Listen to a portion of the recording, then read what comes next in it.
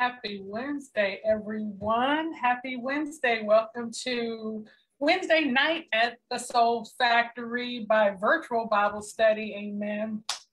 I'm just so thankful to be here this evening, to be in service and to just give my heart to God. And I'm thankful to have a clear mind and a clear heart today. You know, I know there's many things my mind and my heart can be on, but I'm thankful that it's on the Lord and He has kept me. I'm thankful that He's keeping you. I pray that it's been a great day. It's been a great first 3 days of the week, and you are having faith opportunities and opportunities to exercise your amazing faith and keeping God at the forefront and knowing that He's always working in your situation, you know. So I'm hoping that that's where you are today. And if you're not, I'm praying that God will give you a word tonight and He will carry you through your tough times as He continues to be faithful. Amen. Amen. So let's go ahead and pray. Father God, in the name of Jesus, Lord, I am so thankful for this evening. I'm so thankful for your word. I'm so thankful to be one of your servants, dear Lord. I am so thankful, Father God, to be able to fellowship with my fellow believers, Father God, in faith, Father God, that we are able to stand on your word, Father God. We are able to know, Father God, that you are seeking after us and you are drawing us, Father God, by your spirit. So I'm thankful to be a messenger of your word this evening, dear Lord, and I pray that it does exactly, Lord, what you intended for it to do, God, in the hearer as well as, Lord, in me, your servant. I just thank you and honor you for today. It's in Jesus' name. Amen. Amen, amen, amen. Like I said, we have been on Amazing Faith, and I'm not surprised that we have been on this series. Tonight will be part 6. I'm not surprised that we've been on it and the Spirit has us here for the past 3 or 4 weeks, just because, you know, it takes amazing faith to live in this world, in this time right now. And I'm thankful that He's giving us a word, you know, to continue to prepare us and to guide us and to lead us into a deeper understanding of what it means to be sustained by Him, by His word, by our understanding of Him, by our knowledge of Him, by our faith in Him. So I looked up some synonyms for amazing, and what I got was astounding, surprising, and astonishing. And so when I was kind of putting that together, I was saying, you know, as a believer, to strive for righteousness, to do good and not repay evil for evil, to walk in peace and have it be beyond human understanding, to think on, the word of God says, think on these things, to be able to think on things that are pure, that are true, that are lovely, that are excellent, that are praiseworthy. To do all those things, it takes amazing faith, because we're not superhuman. It takes amazing faith to be able to do those things, to strive for His righteousness, to strive to be in good standing and right standing with Him. Meaning, God, you know, I'm here and I'm doing my best in you to carry this thing forward. And for that, it takes an amazing faith, you know, something that's just astonishing and astounding, because if we take our eyes off of Him and look in this world, it has an impact on how we show up. It has an impact on what we think about humanity. It has an impact on how we feel, you know, all those things when we take our eyes off of Him and put our eyes on all these things that are going on around us. So I'm hoping that you're taking away a lot of nuggets, you know, the things that you can put in your spiritual toolkit. I was talking to my godson, I think yesterday or the day before, he called me, and I had given him and his sister a workbook, and it was called the Armor of God. And it was a team workbook or a student workbook or something like that. And I had wrote captions inside the heading for both of them. And so he called me to thank me, but he was kind of giggling. He's 14, 15. He's 15. And he was kind of giggling. And I said, well, what's so funny? You know, and he said, well, I mean, this dude on here got a sword. He got a shield. You know, he looked like he about some things.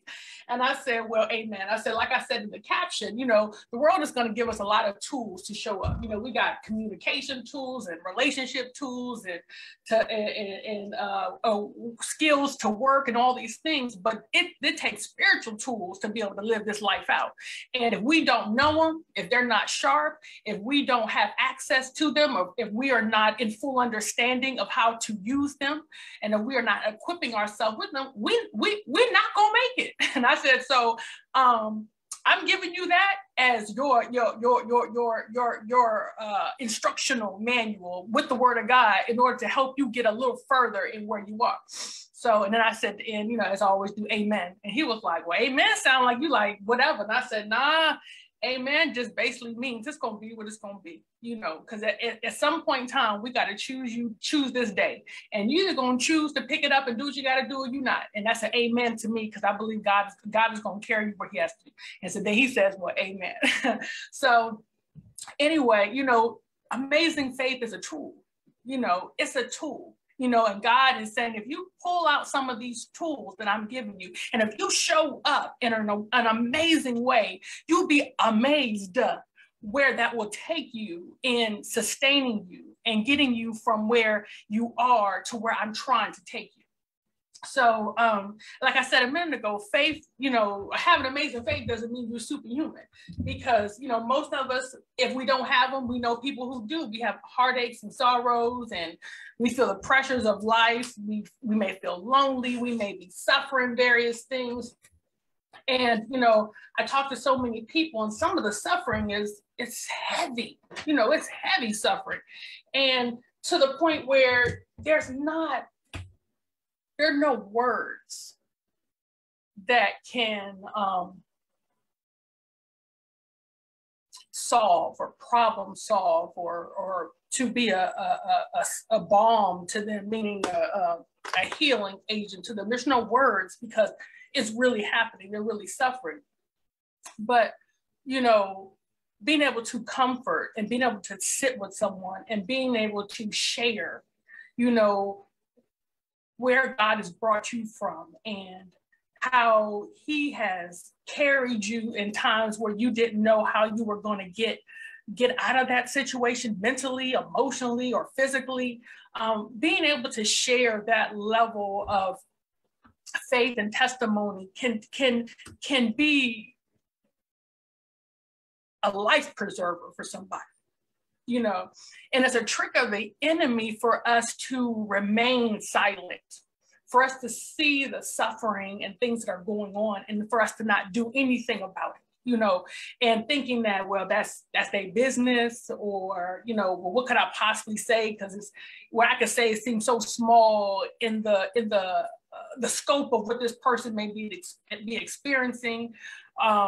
And, you know, words are small, but words said in faith are mighty.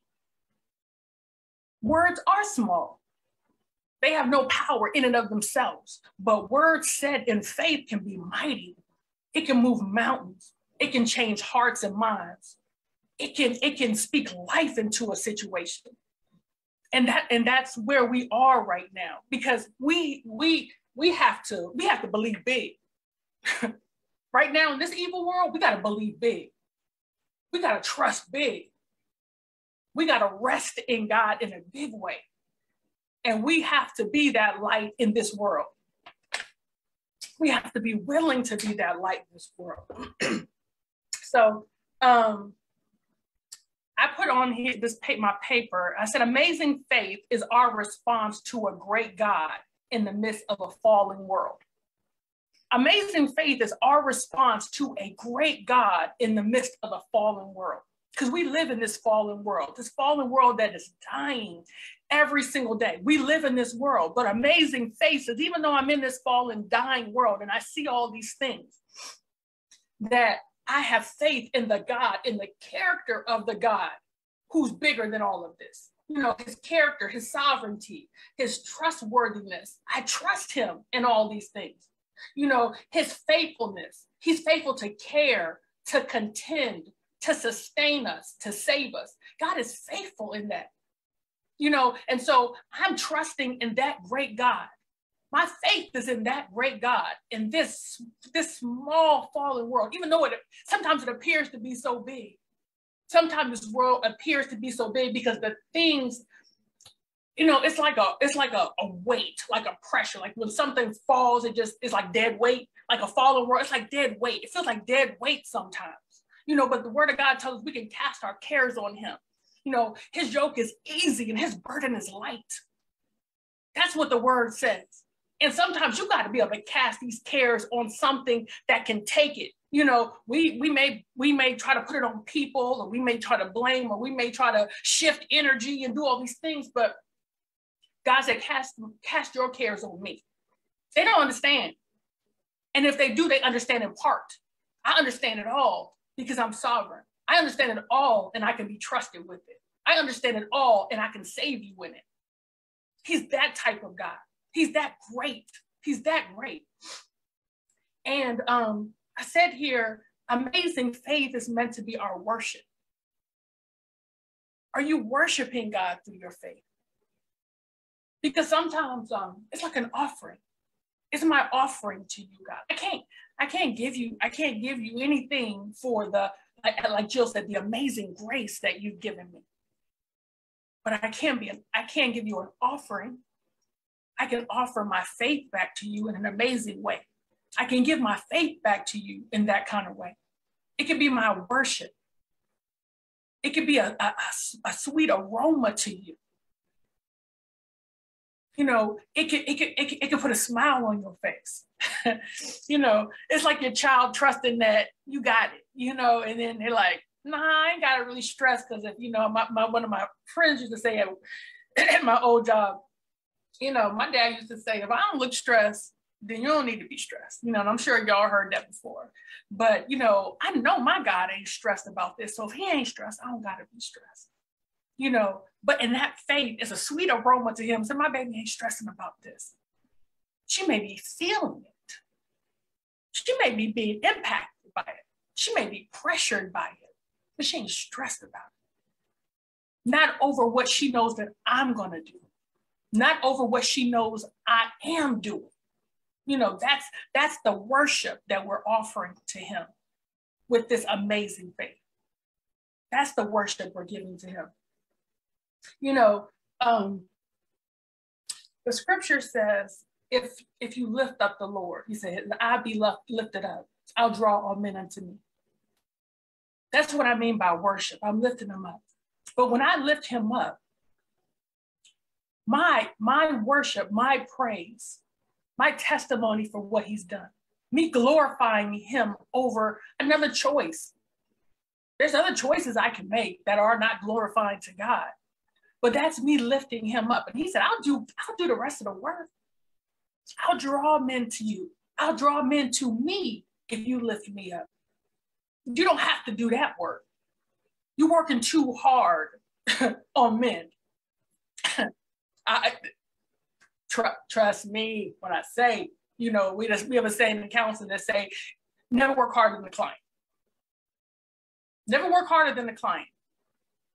You're working too hard for a work that is God's work. It's God's work. He just said, lift me up. Felesha, lift me up. Glorify me. Praise me. Shine my light. Share your testimony. Do those things, and I'm going to draw all men to me.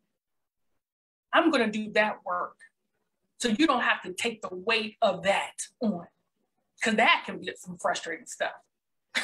That could make you quit, fooling with people, but trusting in God, that's a lighter path. That's a smoother journey. And I said here, there's many hurt and lost people wanting to know that there's something else. There are many hurt and lost people wanting to know that there's something else, wanting to know that there is an example of something else, wanting to see something else, because they see a lot of stuff. But there's a lot of hurt and lost people wanting to know there's something more to all of this. There are people who want to hear, as we have talked before, they want to hear the good news. Is there some good news? Is there something else you know that I don't know? Because I can't do this. You know, and the answer as a believer, yes, there is something more. There is something more. Let me share it with you. Let me tell you what it is. Let me give you a tool.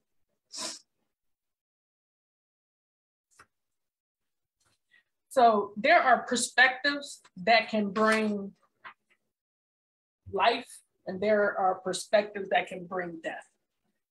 And we have to decide if we are an agent of what. Like, what am I bringing perspective to? What am I giving life to?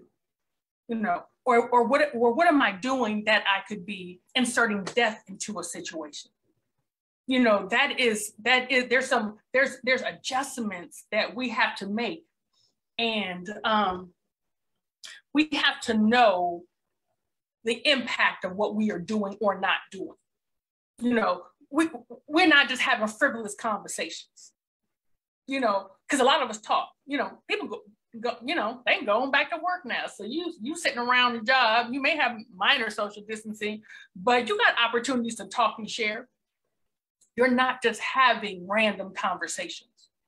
You are having either life-giving conversations or death-giving conversations, or you're speaking life into one area or another.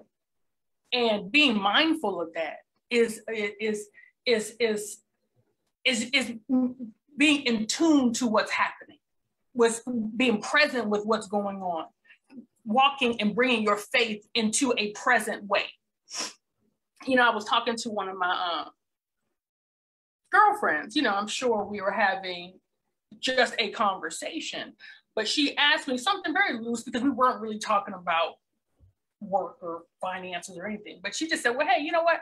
With all the stuff that's going on at your job, you know, does that make you feel some kind of way? Does that make you feel like, you know, you need to be, you know, she didn't insert a blank, you know, but, you know, you can kind of allude to like find a new job or do something different or whatever the case may be. And I said, well, and there are some things happening with my job, and there's some, you know, and they've made some financial adjustments appropriately in the season that the world is in. And that impacts people. That's just the bottom line. And so when you see things impact people and you are in a group, you know, you don't know if that's going to impact you, if it's going to make its way to your doorstep, you know. And I said to her, you know, they do pay me a salary. But if you know me, they are not my provider. I don't see them as my provider. And years ago, I'm thankful that God, he delivered me from that. You know, when I left a job, and it was, I would call certain type of jobs, depending on how much income you make, to be golden handcuffs. I mean, you are now bound to something because you have created a life or a lifestyle around what that job and the income from that job can offer you. So now you think that that job is providing you what you need and what you want. So I said that was my past, you know, and I pray that, you know, I am not impacted in various ways. I have been impacted in a minor way, but I'm praying that I'm not impacted in a major way. However, I stand on the fact that they are not my provider. They just pay me a paycheck. And that is a life-giving conversation. Because if the person asked you the question, they saw it as big, at least bigger than I did. So in me speaking life into that situation, that can create a seed, and God can use that seed because I lifted him up. So now that can draw this person to him in their time of need. God, I believe that you can be my provider. If you did it for her, you can do it for me. I don't have to put this level of weight on this to get my needs or my wants, because I believe that you can sustain me. I trust you with my story. And I wasn't always that way. Now, I had faith talk when I was younger, probably about, my son could have been more than one. He's 22 now. And it was right after 9/11, and I worked at US Airways, and the airlines got hit hard, and they were just firing people left and right. They were cutting salaries left and right. They were doing all types of stuff. And we were in the tax department. It was probably 4 of us. in my at my level. Okay, not higher levels, but you know, it was only one at each other level. It was 4 of my levels. So it means you got a little bit of fat that you can lean off. Is my point to that. And the young lady kept saying that she was not a believer, but we had been, matter of fact, she stated that she was an atheist, but we had been talking about God for a significant period of time. And she would always question certain things. And I would, you know, share my faith with her. And she said, you know, we're just going to get fired. We're going to get fired. I mean, they're going to fire us. They're going to fire us. So she had been let go or fired from a few different jobs before, just based on industries going up and down. And I said, in my face talk at that time, oh, God ain't gonna fire me because I'm a single mom and he know I need my job. So but he's not gonna happen. I know that. I trust God that he gonna sustain my job. He gonna keep me. Okay, and I gave her all his energy. And in that season, that was where my level of faith was. That God was not, he was going to ensure I did not get fired because I was a single parent and I needed my job to make sure that me and my son were provided for. Now, 20 years later, I'm saying, I want my job, and I'm thankful for the salary, but it is not my provider. He is. And if that so removes from my space, he's going to put something else in my space to ensure that my needs are provided for. I've gone from faith to faith to faith to faith. It's just a different, but it's not. It's in the season. So whatever your faith level is my point in this conversation. Because your amazing faith and my amazing faith are two totally different things. But God, it's like the penny or the mite that the person put in the offering. That penny for her, oh, that was big. That was all she had. So if all you have is to trust God in a certain way, and your faith language sounds different from mine, work your faith language. Because it's still an offering to him. It's still an offering to him. It still has impact. It's still worship. It's still, God, I trust in your character.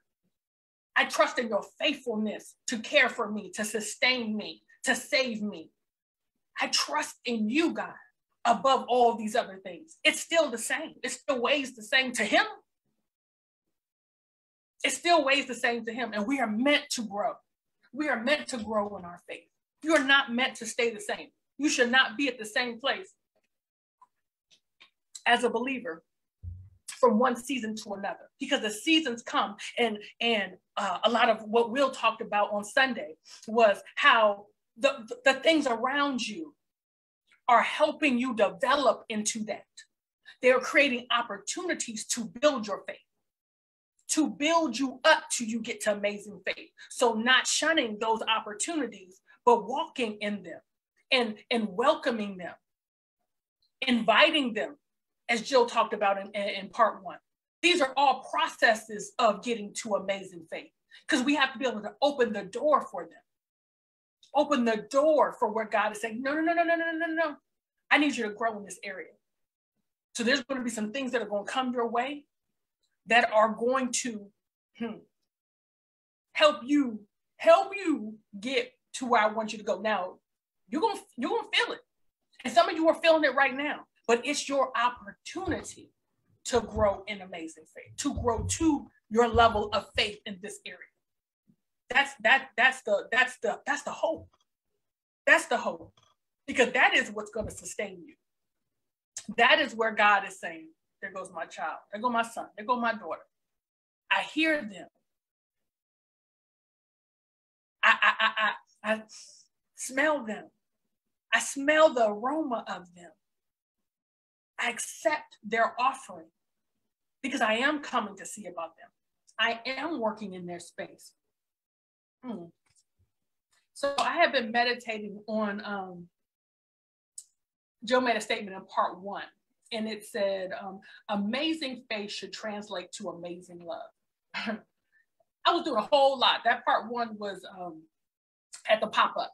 I was doing a whole lot, just trying to make sure things were in order, probably having a Mary moment when I should have been having a Martha moment. However, probably having a Martha moment when I should have been having a Mary moment. However, I heard that.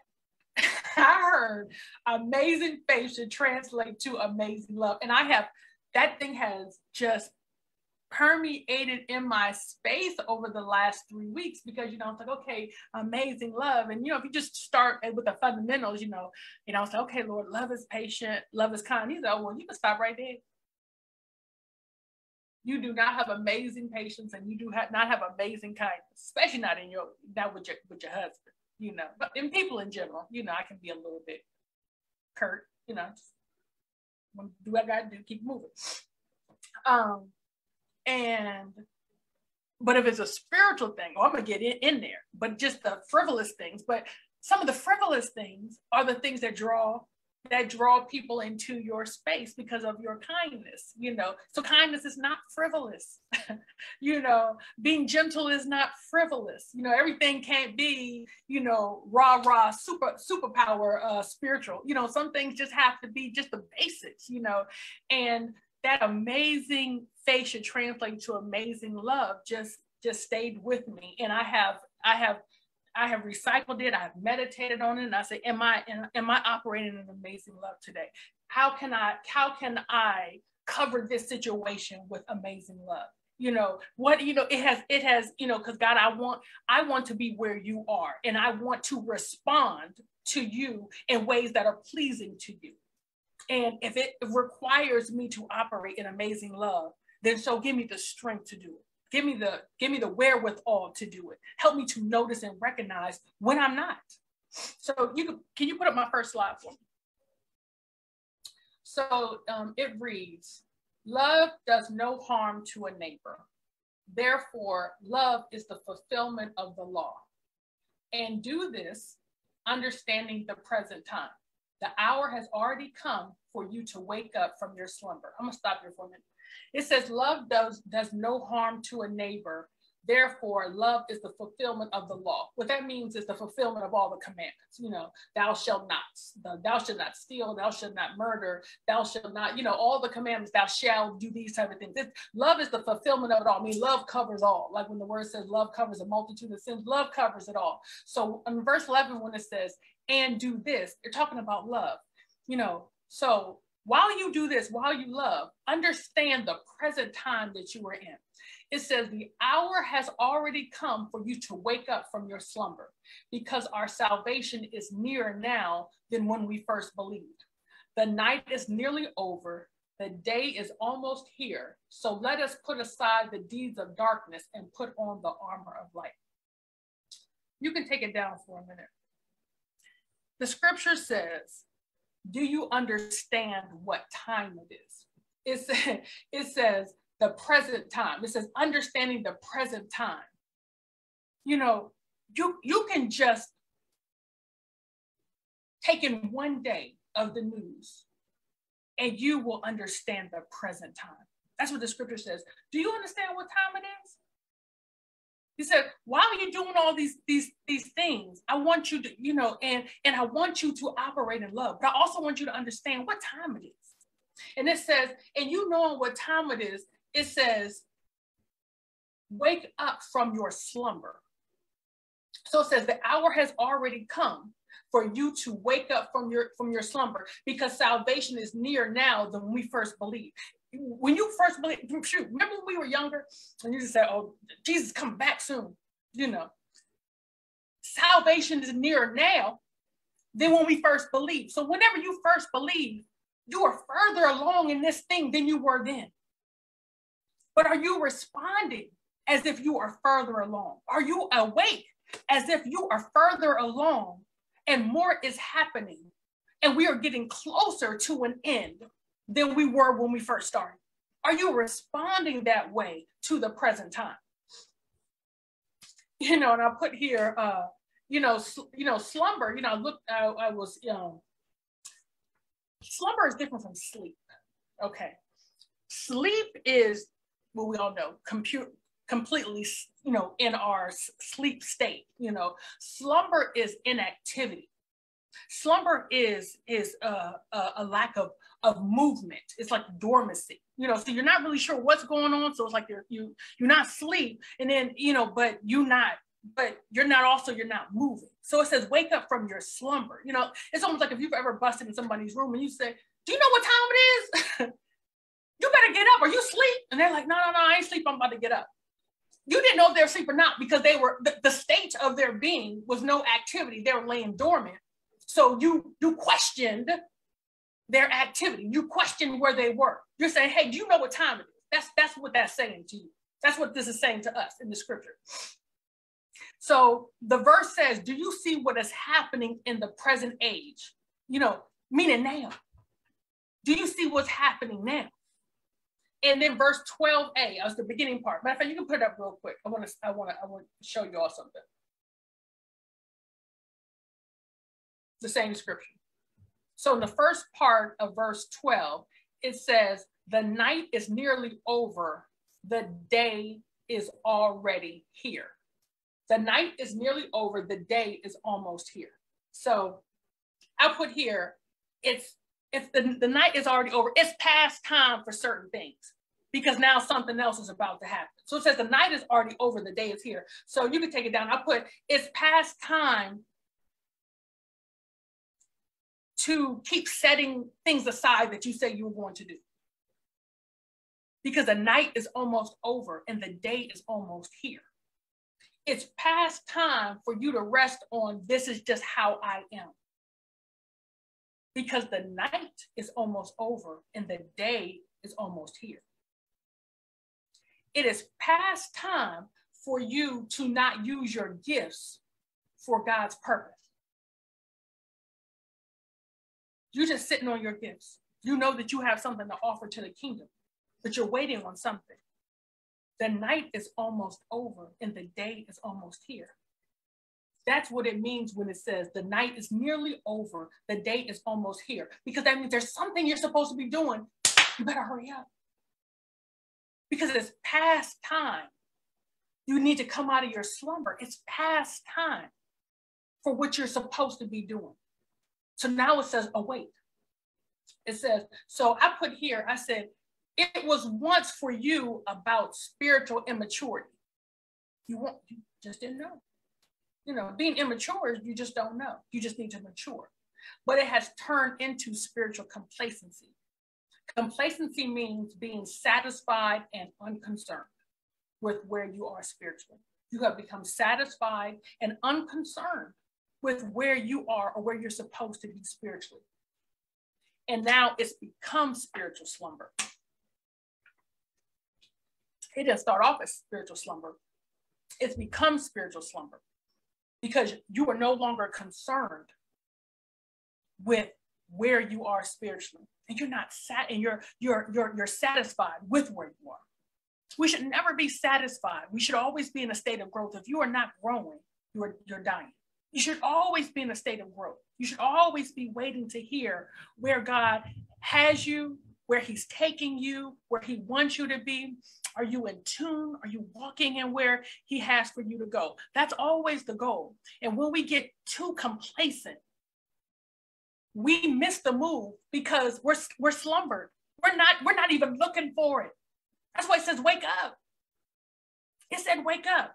Verse 12b is the second half of that first part of the scripture. It says, so let us put aside the deeds of darkness and put on the armor of light. You have to set aside those things, the way you are, the way you have been, the fears that you have. You know, not living up to the God-given purpose that you have. You're going to have to set aside some of those things in your wake up so that you can move and do what you're supposed to be doing. You know, that's a part of amazing faith. Because you may have gotten so comfortable that you don't quite know whether you can get from this point to the next point. That's you may have gotten so comfortable with it that you're not even sure there is something more that you're supposed to be doing. There's something more that you're supposed to be doing. Because there's something more that we're all supposed to be doing. You know, in my conversation with someone recently, which I may share closer to the end, I kept saying, what are we doing? What are we doing? Because there's always a stirring in your spirit when you're not quite satisfied with where you are, where we are, where the world is. There is a stirring. It should be a stirring in your, it should be uncomfortable.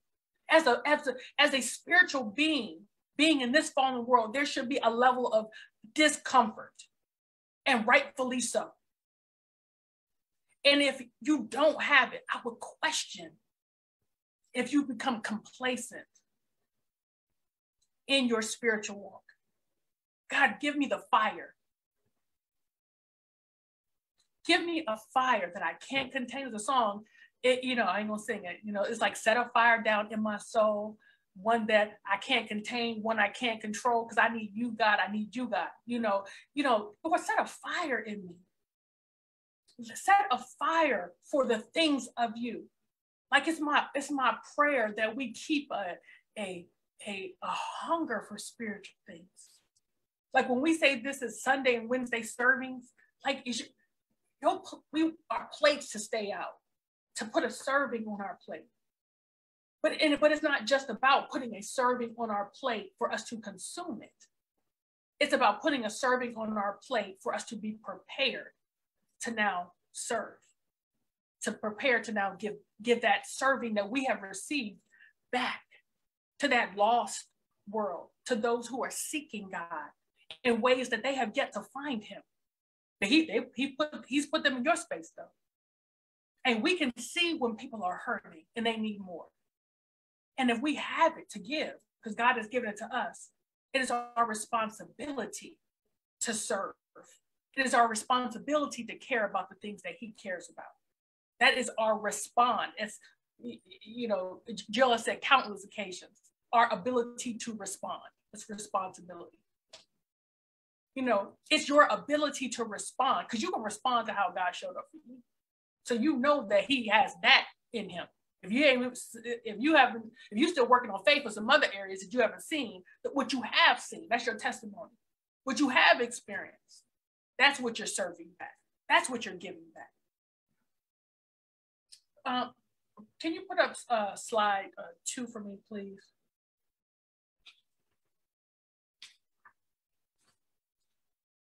It says, for we are God's fellow workers, his servants working together. You are God's cultivated field, his garden, his vineyard, God's building. According to the remarkable grace of God, which was given to me to prepare me for my task, like a skillful master building, I laid a foundation, and now another is being built on it. Now another is building on it. But each one must be careful how he builds, for no one lay a foundation other than the one that is already laid, which is Jesus Christ. So it says we are, as you can take it down, it says we are his cultivated field, his garden, his vineyard. Cultivated is his prepared place. That's what cultivated means, to prepare the land, to prepare a place, to cultivate it. It says we are it says we are his cultivated field. So we are his prepared place. You are prepared and I am prepared. But what are we prepared for? What are we being prepared for? Okay, verse 10 says, there was remarkable grace given to me to prepare me for my task. There's been remarkable grace given to each of us to prepare us for our task. We may not all feel that way. We may not all even see ourselves that way. But the word says there has been a remarkable amount of grace given to each of us to prepare us for our task. And what I'm going to say is we are accountable for that grace. We are accountable for what has been given to us. If someone gives you something, you're accountable for it. So are you thankful for it? You pitch it over your shoulder in a shrug, I don't care. But we're accountable for that. And if you don't know, like, God, what is my task? What should I be doing? That's some of your relational work with God between you and him, so that you're not falling into your spiritual slumber, complacency. Because remember, that came from the immaturity is asking the questions. I don't know, and I want to mature in it. I don't understand. God, give me a deeper understanding. It's when we stop asking the questions and we just let it be. And when we let it be, the questions stop popping up because we're no longer interested in it. We're no longer concerned. We become satisfied. We put other things in our space that now have our attention. You know, so we're no longer even seeking the answers to some of these questions when we're studying his word. And it's saying things like, to prepare me for my task. Am I in position, Lord? What are we supposed to be? What are we doing? What are we doing? That was my frustration. What are we doing? You know, trust me, I got challenged with that. But it's asking the question so the spirit of truth can come back and rest with you and share with you and sit with you and comfort you or convict you. Whatever, because he may say, patient, be still, wait. He may say, I've already told you, I've already given you a word for you. You've yet to move forward in the word that I've given you. Because we all have a different plight, a different journey, but we all have a journey. A spiritual journey, if you're a believer, is not just to get free and to keep it all to yourself. It is to care about the things that he cares about, which is this fallen world, and saving all those who are lost. It's to be his field, his garden. It's to go out and be able to produce fruit and to share that fruit with other people who are seeking the same fruit that you once needed. That's the goal. That's the goal.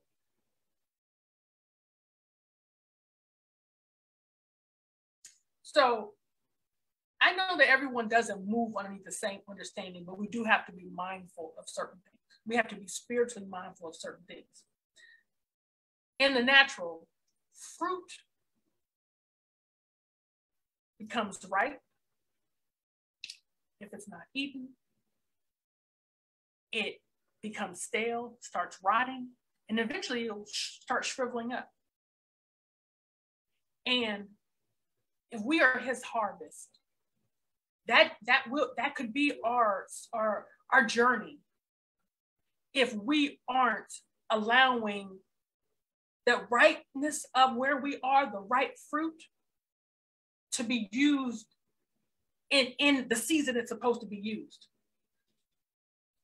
You know, and I think it was a scripture maybe in Galatians that a couple of Sundays Jill taught about it was never your intention to get hard again. You know, it was never your intention, because remember we said the field is being cultivated, it's being prepared. Cultivated is breaking up that ground and preparing it to be able to produce fruit, you know, and it's never your intention. If you cultivate something, it's to prepare, it's to use it. It's never an intention for it to get hard again. So you got to go through the breaking up process again. But that can happen if you don't do anything with that preparation. If you don't do anything with where you are, with how you've gotten there, why you've gotten there. That can happen, that hardening. But it's never our intent. So I put here, from an inside out perspective, how can we recognize if we are trying to lay some other foundation? So do you remember in the last part of that scripture, it says you can't build a foundation on anything. It says for no one can lay a foundation other than the one which is already laid, which is Jesus Christ. Now we try to erect things and build things, but none of them can support or sustain us. Now we do try to do it, but none of us can support or sustain us. And sometimes that's kind of the progression of what we're putting in our space, what we're building our space, what we're doing, you know, because we're not building the things of God, but we are sometimes building other things, you know, and I put, you know, are you building your own agenda? Like you're self-focused, you know, you are into the things that make you feel good. You know, it's like the pleasure principle. You know, you're doing all these things, the sex, drugs, and videotape, the entertainment, the busyness, all the things in your space that are things that make you feel good. I'm self-focused. I have my own agenda with my time, with my resources, you know, with everything that I have for me. I'm using it for me to make me feel good about where I am. You know, it's the feel good party time. Is that what you're building right now? You know, you could be building a framework of fear. You know, you're restless, you're anxious, you're worried, you know, with seeing all the stuff that's going on in the world. you are not building a platform of faith. You're building a platform of fear because you stayed worried. Some of us do a lot of fear mongering. You know, fear mongering, if you're not familiar with that statement, it's the deliberate arousal of fear and alarming and alarming other issues. So it's deliberately arousing fear and alarm about issues that are going on. You know, it's constantly pointing out stuff. You know, are you that person? It's fear mongering. You know, you're the person who constantly talks about prices in the recession. You keep pointing stuff out to people. You know, you're the person who keeps posting or forwarding, you know, breaking news about violent events and different things going on. You know, you are the person who keeps getting caught up in these political controversies and conspiracies and all that energy, you know, and, you know, I'm not going to mention all the COVID news, you know, the highs and the lows of COVID, but fear mongering is a real thing. It means you're building a platform of fear over faith. You constantly keep things in the space that would draw fear out of you and others. That's a real thing. If that's you like, I'm so in tune to the news, I'm so in tune to all these things, and I constantly share that. So what are you glorifying, elevating? What are you making greater than faith? That's a real thing. You know, it's a real thing, and you may have to be challenged. You may have to ask God, help me to turn my eye, my ears from this and to be in tune with you, to be on a faith path and not a fear path. You know, are you building a valley of despair and bitterness? That means you're stuck in discouragement, depression, anger, unresolved matters, unforgiveness. You know, that's a valley of despair. That's a valley of bitterness. You're not building faith toward, you know, God is going to, you know, I may be experiencing sorrow, but the word of God says, you know, blessed are those who mourn, for they shall be comforted. That's faith. That's faith talk. But if you just rest in the despair, like the Eeyore statement, you know, and Winnie the Pooh, oh, woe is me. And he went through all these things, but he stayed there. He stayed there. Every scenario in Winnie the Pooh, you never saw Eeyore have any level of joy or faith talk because he got stuck somewhere. He got stuck in his circumstance and he wasn't able to move out of it. Is that you? Because you're building something. But the word of God says in that verse 11 of that scripture, for no one can lay a foundation other than the one which is already laid, which is Jesus Christ. Because that's the only thing that's going to sustain you. You are going to build things, but they're not the rock. You are building things, but you're not building on the rock. You're building these unsustainable and destructive, death-breeding things, fear-breeding things that will not get you to the sustaining grace that God has given you to meet this world in its present state. Because it's a present state, but we have to grow in a deeper understanding so that we can match faith with the energy of this world. That's the amazing faith, that we're going to have that astounding, astonishing, surprising faith to match what's happening now.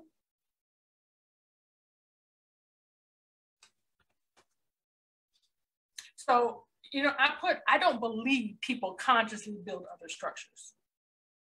You know, I don't think there is evil in this world, and there are people who are very intentional. But as a believer in Christ, I don't know that we are conscious in the fact that I'm going to build this other structure. But depending on what we are focused on, can inadvertently have us pointing out certain things and responding to certain things, which create a building of these things in our space. And we get caught up in putting effort and work into making what we see bigger than the faith in the unseen. So we get caught up making what we see bigger than putting faith in what we don't see. Putting faith in the promises of God, putting faith in the possibility that things can be different, the possibility that things will be different. It was a person in the Bible said, what if God changes his mind? What if he relents? I mean, that's faith talk. You know, it's like, because God, when you make that decision, he make that decision. But that's faith talk. When you were deciding, I'm just going to build something else. I'm going to elevate something else. So I put, we should acknowledge reality, but we don't form our responses through it. We should acknowledge reality, but don't form your responses through it. Amazing faith is recognizing there's a possibility that exists no matter the condition. So can you put up, hold on a second. So what if you are building other structures and you're saying, I'm not operating in amazing faith. Right now, I don't feel like I have amazing faith. What if that is you? You know, there's a response to that too. Because how do we get from where we are to amazing faith? You know, now you can put up slide 3 for me.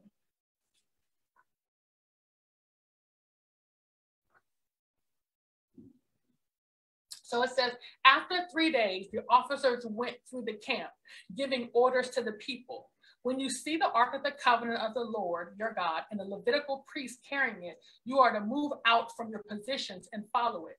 Then you will know which way to go, since you have never been this way before. But keep a distance of about 2,000 cubits between you and the Ark. Do not go near it. Joshua told the people, consecrate yourselves, for tomorrow the Lord will do amazing things among you.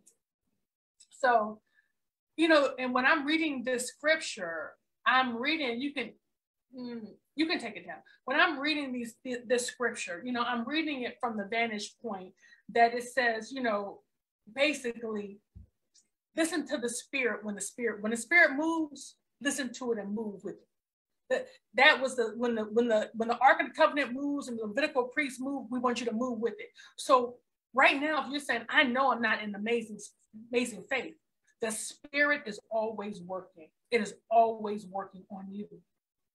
When the Spirit moves, listen to it and move with it. When it started saying, you know, 1,000 cubic feet and do this and do that, the bottom line is take its direction. When the Spirit moves, listen to it and take his direction.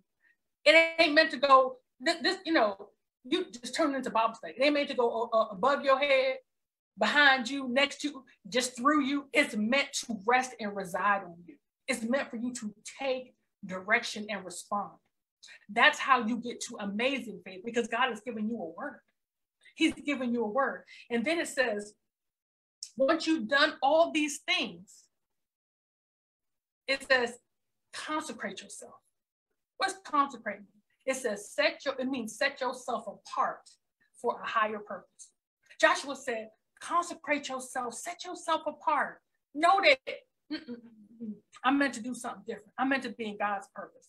So I need to set myself apart for a higher purpose. And then he said, set yourself apart for a higher purpose and expect God to do amazing things.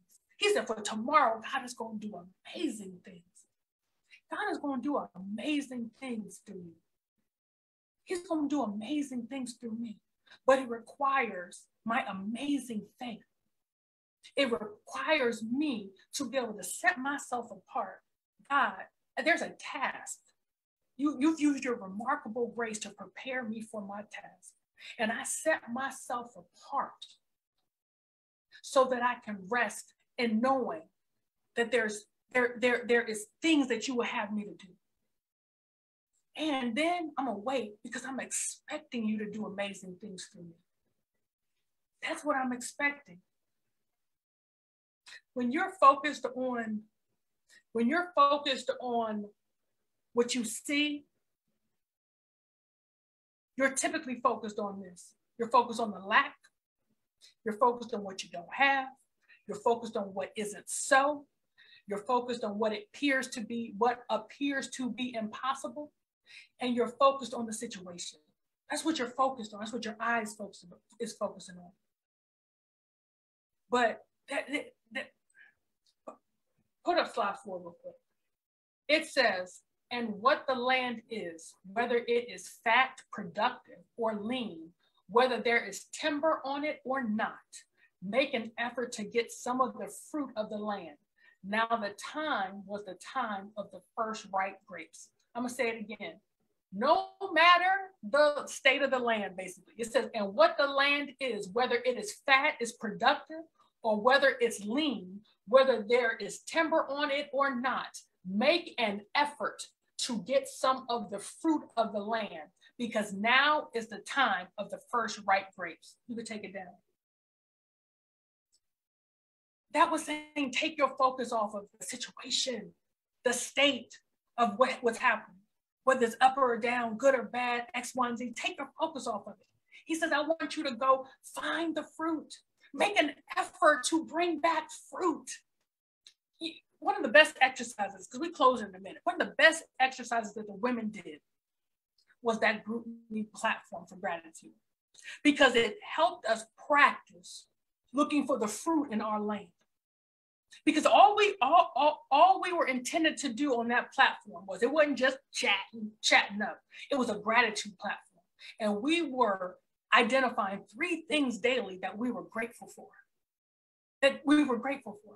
And even though people had challenges, and in the midst of their gratitude, they may have posted challenges, but they were identifying the fruit in the land. Even though all this stuff is going on, but let me show you what it is. Let me show you what I'm grateful for. Let me show you what I'm thankful for. It said, make an effort to find the fruit. Everything isn't bad, but if you are so focused on your situation, then you turn your eye from the fruit, the possibility, what God is doing, to what it's not. That's a trick. That's a trick of the enemy, to focus on what you see. To focus on, it's up. Oh no, it's down. Oh, okay, it's up again. Oh, okay, it's down. That's a trick. He said, what's the fruit? Make an effort. Make an effort. That's your best. An effort is your best to show up. Make an effort to find the fruit in the land, because that's where God is. That's where he is. He's in the fruit. He's doing things. He said, oh, God is here. These are all good things come from the Lord. If you can identify a good thing, God is in your space.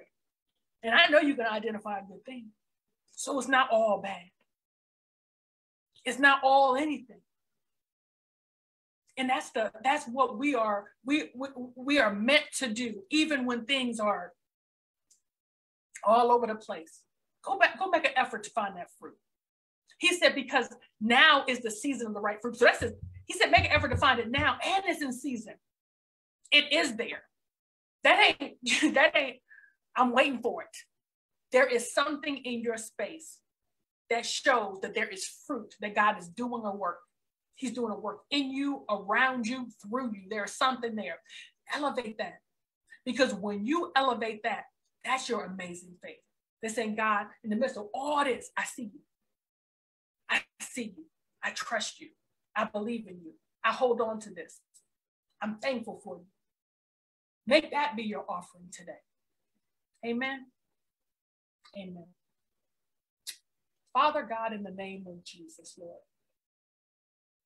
Lord, I thank you, Father God, for your word. I thank you for your spirit. I thank you for your truth. I thank you for comfort, and I thank you for conviction. I thank you that we are your field, Lord. I thank you that you prepare us,